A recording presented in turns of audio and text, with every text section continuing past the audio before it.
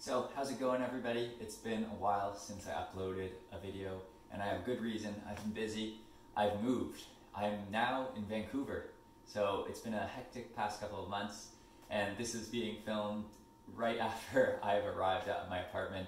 So, it's on my phone camera, and I also don't have my desktop or anything here, so I can't do any editing or anything fancy. But I thought I'd just check in with you guys and let you know I'm still alive, and I was going to show you guys how I travel with my bike for reasonably cheap.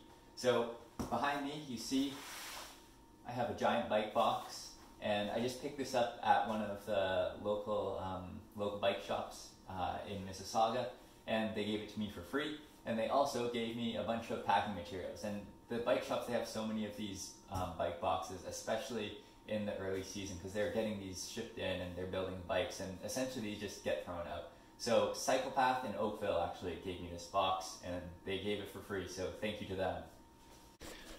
Alright, so let's see what's in the box. I have some good secure tape, which I've since removed.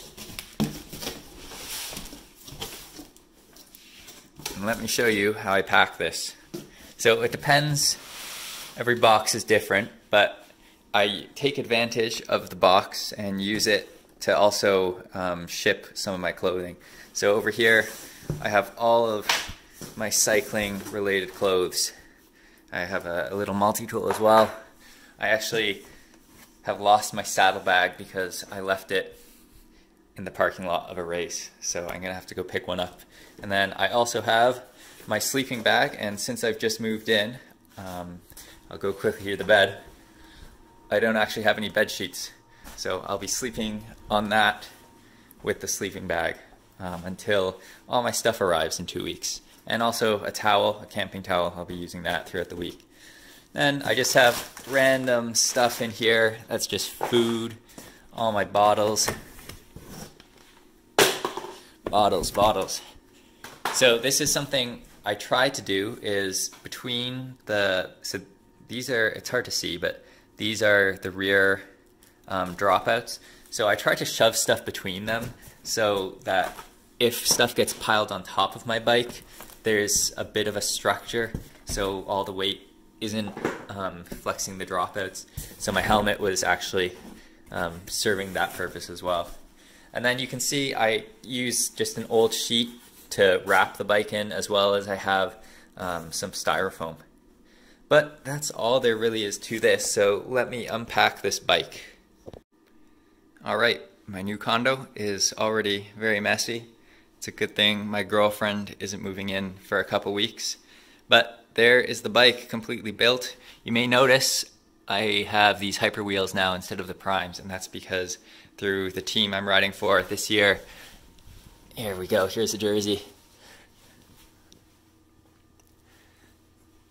Through the team, there's their logo, UNC.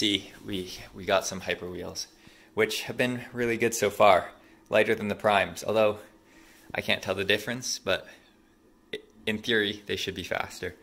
But the only thing I have left to do now is pump up the tires, and I didn't bring a pump with me, and all my tools are in a shipping container getting shipped. So I'm going to have to scavenge in the bike parking area and see if anybody has left their frame pump. But first I'm gonna go get some groceries and eat, because I haven't eaten in a while.